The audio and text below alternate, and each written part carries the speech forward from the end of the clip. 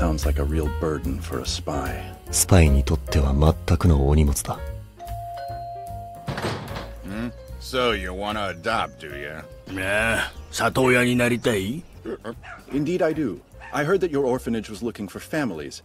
You see, my wife and I... Yeah. こちらの孤児院で縁組を行ってると聞きまして。実は、妻との間で。いいよ。Just grab whichever one you want. They're right this way. どれでも好きなの持ってきな。勝手に入ってくれ。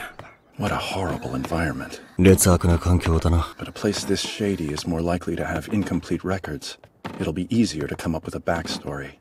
だが、アングラな施設ほど、素性のあやふやな子が多く、経歴の改ざんに都合がいい。I'll make this mission work, even if it involves a child. この任務は子供さえいれば何とかなる。I would have preferred to handle it on my own.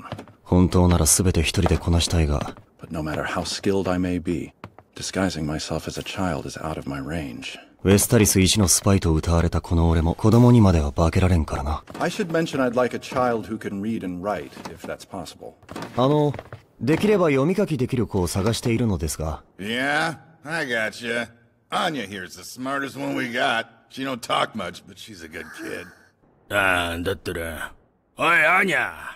うちで一番賢い。無口だがまあいい子せ。I'd love to get this weird, creepy little brat out of my hair once and for all. 不気味でいけすかんガキだからな。